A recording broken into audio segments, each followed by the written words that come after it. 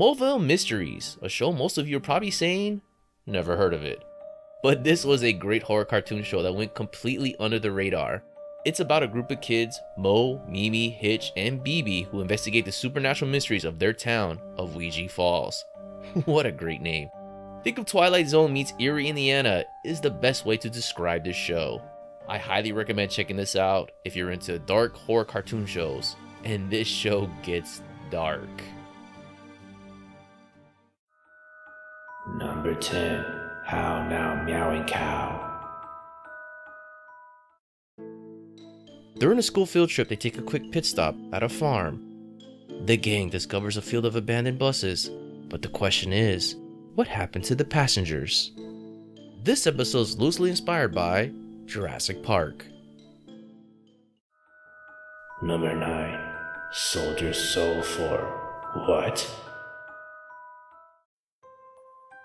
A teenage slacker named Rodney wants to outskill his talented musician twin sister, Matilda, who also happens to be their father's favorite child.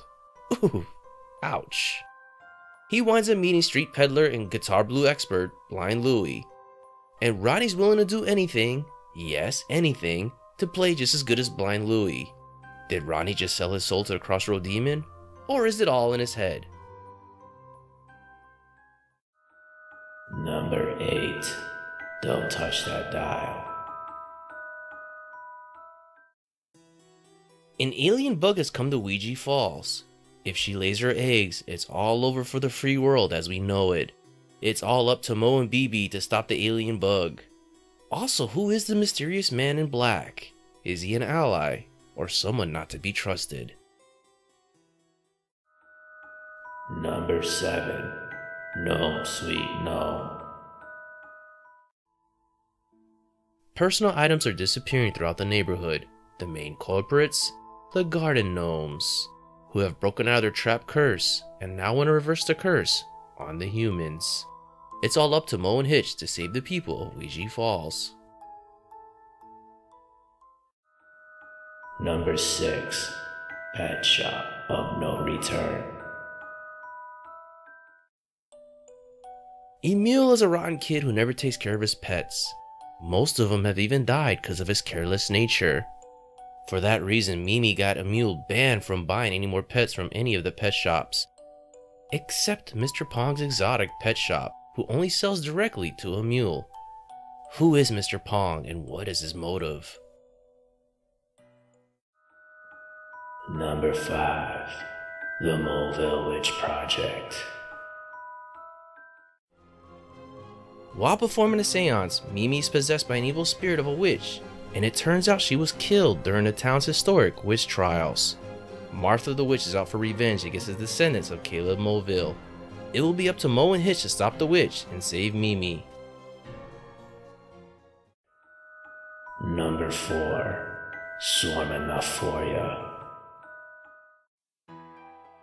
Mr. Royal is the new exterminator who has come into town to take care of the recent plague of mosquitoes. But whatever town he previously worked at, mysteriously became a ghost town. The gang suspects that they may be dealing with a vampire. It's time to go vampire hunting, or Ouigee Falls will become a memory.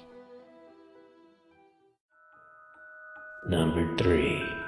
Something fishy in Lake Gimmie-Gimmie-Itchy-Owie. Mo and his dad head to Lake Gimmie-Gimmie-Itchy-Owie for some good old fishing. They get into a fierce competition with rich tycoon Big Wally over the legendary fish known as Old Whopper. However, it turns out this is no fish, but instead a terrifying leech monster, whose diet includes pesky fishermen. Number 2. The Good Old Days. On Halloween, Mosley Moville somehow goes back in time to the good old days of Ouigee Falls. Unfortunately, he'll have to deal with a Pumpkin Reaper who turns regular people into pumpkin heads. This episode is loosely inspired by The Legend of Sleepy Hollow.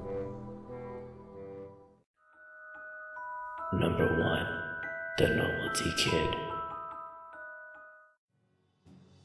Norman is a little con artist who scams his fellow classmates out of their money. Sadly, he has no intentions of paying any of them back. Norman starts to make some side money from the strange and odd toy products of the Ace Novelty Company. When the time comes to pay the bill, the Ace Novelty Company is not one to avoid.